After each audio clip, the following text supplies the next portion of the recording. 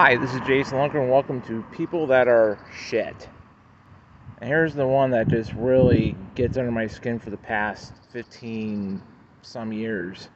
His name is Howard Schultz, and he's the guy that sold the Sonics to Clay Bennett while he moved the team from Seattle to Oklahoma City to be renamed the Thunder, and took the history with it. I don't know what you were thinking, like Schultz, when you're selling it to Clay Bennett, though, but I think he somehow knew that he was going to take the team to Oklahoma City to become something else, taking along the history of the Sonics with him. And if you're going to sell a team, it's one thing. If you're going to sell if you were going to sell the Sonics at the time, you should have sold people who actually love the Sonics, who would, or at least be happy for them to stay in Seattle. But no, you had to give it to Clay Bennett, and we're still on this video don't have an NBA team yet because of this guy. And plus, your high-priced coffee at Starbucks, come on, man.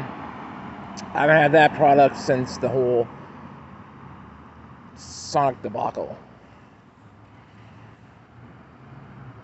Anyway, I'm just still pissed off that we don't have the Sonics anymore. Yeah, I know I got the Mariners, the Seahawks, and the Kraken.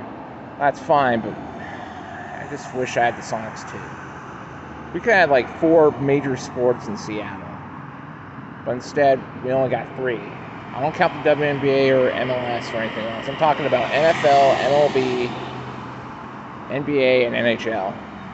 To me, those are the 4 big sports from North America. Anyway, just want to save my inner pissed offness of Howard Schultz. All I can say to this guy is he can go to hell. Late.